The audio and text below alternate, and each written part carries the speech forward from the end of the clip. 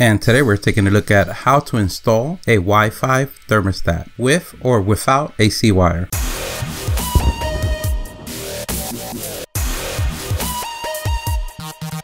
So you notice your thermostat has been around the block for a few years and it's time to give it a much needed upgrade. In this case, we're going to use the HoneyWell Wi-Fi thermostat, but the steps that we're going to take today will work for any brand. And in today's installation, we're going to show how to connect it with or without AC wire. And this is what we get in the box. We have the manual, the screws and anchors, and the thermostat. We're going to need a set of screwdrivers or a drill, and if you don't have a C-wire, we're going to use a C-wire adapter, which is going to give us a C-wire and a RC wire. So basically what this does is provide us with 24 volts of current energy that will be used for the thermostat. But if you already have a C-wire in your system, this adapter won't be necessary. I'm going to leave a link for the adapter, the thermostat, and other Wi-Fi thermostat in the description if you're interested. Now let's go ahead and start the installation. Remember that safety is the #1 thing. So the first thing we want to do is turn off the breaker that gives electricity to the thermostat. Now we could go ahead and start removing the old thermostat. And now finally, after 20 years, he can get his well-deserved retirement at the recycling center. Now that we have removed the first cap, we're going to locate the screws to remove the second cap. We proceed on removing the screws. In this case, there are 3.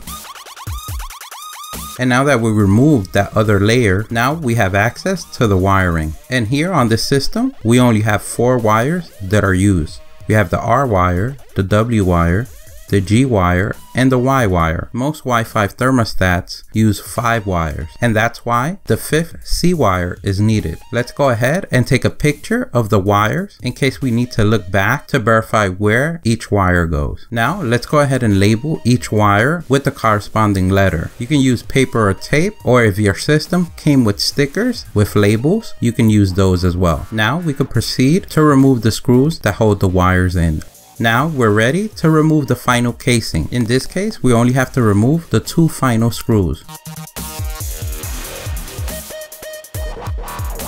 If in your case you have paint around the casing, it'd be best to take a blade and cut all around to make sure that the paint doesn't come out with your thermostat, and then have a bigger paint job than the one you might require. Let's go ahead and group the wires together so we could take out the last layer. And if you notice that your wires don't hold up by themselves, you can always wrap a pencil with a rubber band so they won't go back in the hole. In our case, they're very stiff, so we won't need to do that. Now let's go ahead and bring the wiring housing for the new thermostat. And if you have a level, you can use the level to level your new thermostat. You can eyeball it, or you can set it however you want. At the end of the day, you're the king of your castle. Now that we have our housing leveled, we can go ahead and place the 2 screws that hold it in place. If your wires are not straight, this would be the perfect time to straighten them.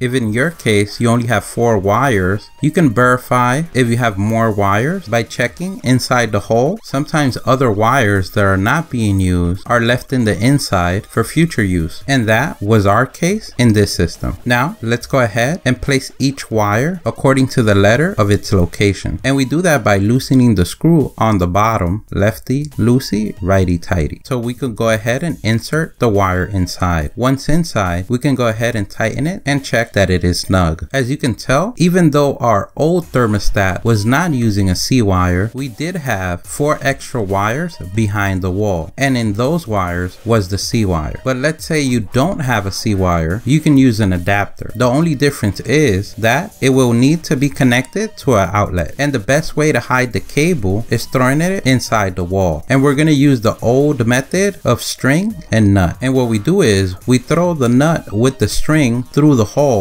let it drop all the way to the floor, and then with a drill we make a hole at the bottom, and with a magnet we pull the nut out. You can also use your fingers, but the magnet is a lot faster. Being the king of your castle, you could just have the wire going through the outside. And remember that how big you want the hole, it all depends on the nut that you're using. Now let's go ahead and tie the wire to the nut and bring this bad boy up to its final home. You can also remove the baseboard, make the hole there, and place the baseboard back. Now that you have a hole hole in your wall that wasn't there before, you're gonna need some plaster to cover that up, or some dollar store white cement. Now once we done that, now we could go ahead and label each wire. And according to the manual, it doesn't matter which is which. The only thing you have to make sure is that you connect one wire to the C and another wire to the RC. And if you're using this method, now you're not going to need the jumper. The jumper is used when you have the R but not the RC. If you have both R and RC cables, you don't need the jumper. You can always verify with your manual to check for your particular system. Now we could go ahead and turn on the breaker so we could turn this bad boy on. And remember, if you're using the adapter, you want to connect it to an outlet. Let's go ahead and place the information sheet behind the thermostat and connect the thermostat to the wire housing. Now you could pat yourself in the back for a job well done. We can now set the time and date, follow the instructions on the pad, and test our system. And if everything's working fine, now we could download the app for our particular system. In our case is the Total Connect Comfort from HoneyWell, which is free in the Play Store or the Apple Store. If you don't have an account already, you can create an account at the HoneyWell page or the web page for your particular system. And now that you're logged in and ready to go, you can control the temperature from your phone or computer on the go or right at home. And also remember that you can also control it manually in case you don't have internet. Don't forget, if you like the video, give us a thumbs up. That really helps. If you have any questions, place them in the comment section below.